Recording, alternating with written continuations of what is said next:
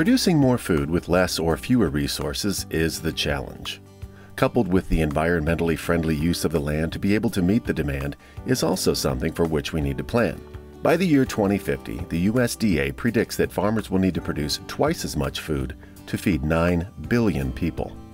How are we going to do this? Emerging technology is one of the most significant factors that can help the American farmer meet the demands of the world. Scientific research and applied technology has always had a hand in the way that farmers have adapted to the increasing food demand. Current techniques of maximizing efficiency of farming practices help family farms thrive.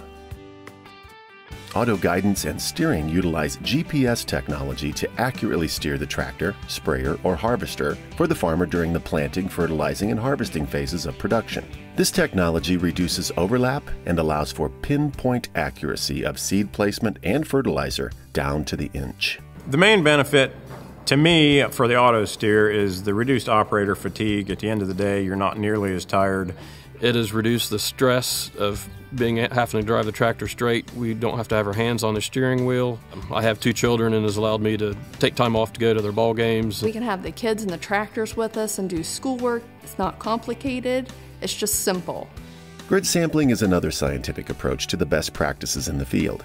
Now, this technique takes numerous samples from the field and attaches GPS coordinates to each of those samples. Those samples are sent away and analyzed in the laboratory. The lab results are then downloaded into a geographic information system, and a prescription is created for each area of the field.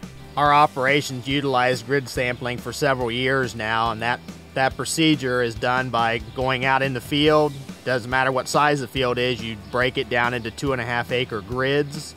That's all GPS'd. At that point, you pull soil samples from that area to figure out what nutrients are in the soil. They provide a prescription, which provides the rates that we get then on a card or USB drive, stick it in on one of the monitors in the tractor, and it varies the rate as we travel across the field. So by doing these grid samples, they're 2.5-acre grids, we can precisely place N, P, and K, the nitrogen, phosphorus, and potassium, where they need to be. This particular 2.5-acre grid may need more nitrogen but less phosphorus and potassium. While the grid sampling report offers the farmer information on where to apply different nutrients to the soil, the use of auto swath makes a huge difference in planting, fertilizing, and pesticide applications. Auto swath turns on and off the individual rows or sections of the machine based on where it has already been to reduce the seed fertilizer and chemical inputs. This is an especially useful tool for oddly shaped fields. With the use of auto swath, which shuts the row units or the sprayer off as it is traveling across ground that's already been treated, we've been able to reduce our chemical usage by at least 10 to 15%. A personal advantage to the farmer is this cost savings. The swath control is an amazing savings, especially when you have a lot of odd-shaped fields, point rows. All those savings not only save my pocketbook, but it also is beneficial for the environment.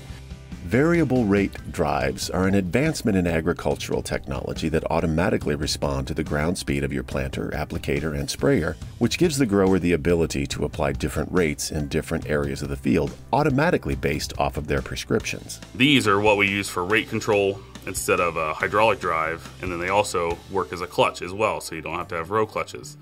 It just makes everything more seamless. With the use of variable rate fertilize, we've been able to reduce our fertilize by at least 25 to 30%. Planting at the right population is one thing, but by monitoring singulation, we can monitor, correct, and record our plant spacing. This ensures that we plant every seed at an even spacing to gain the most production without using any more resources. And with running those meters for 3 years, 98.5% of the time we're 99% better on our singulation. It's huge when you can get that kind of performance year in and year out. Automatic downforce control assures that the seed is properly placed at the optimum depth in the soil and that there are as few missed opportunities as possible. When we pull out of a field, we know that planter pass was the absolute best it could have been planted at that time. The combination of all these improvements has really added to the bottom line of our farming operation.